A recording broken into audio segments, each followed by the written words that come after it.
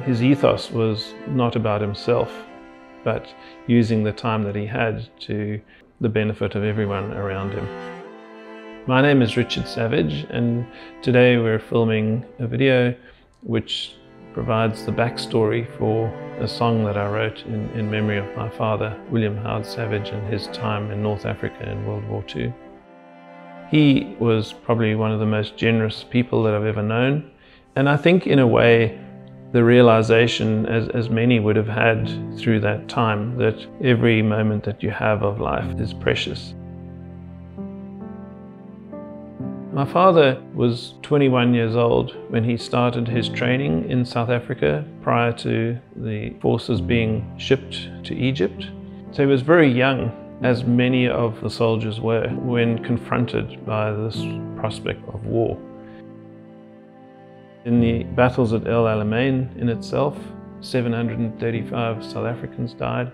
I've read that Australian and New Zealand infantry lost in the region of 5,000 people in what was the successful victory at El Alamein.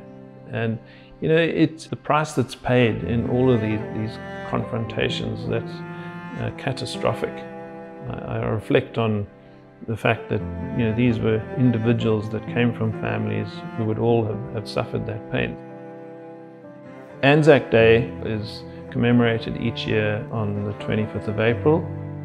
In commemoration of the campaign in Gallipoli and the invasion that commenced on the 25th of April 1915 in World War I, dawn services are held across Australia and New Zealand each year.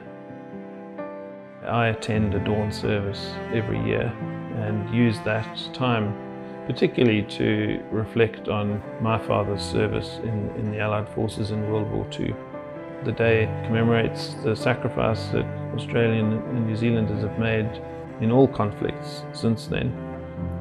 But for me particularly, it's a point to reflect on the sacrifices that my father made for us, along with all the others that he served with. In 2021, I returned from the dawn service and was strangely filled with the presence of my father.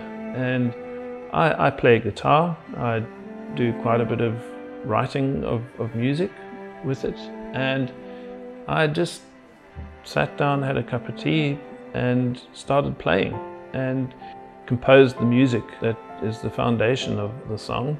It's a strange process composing, and I'm sure most composers would tell the same thing, but it's a process of creation that just happens, and all that I feel that I'm doing is just guiding the process. So I've had this music since then, and then a year or so later just felt that the time was right to write words to the music. The song El Alamein is about the preparation for battle from the time that people left the shores of their homes and made their way to the battlegrounds.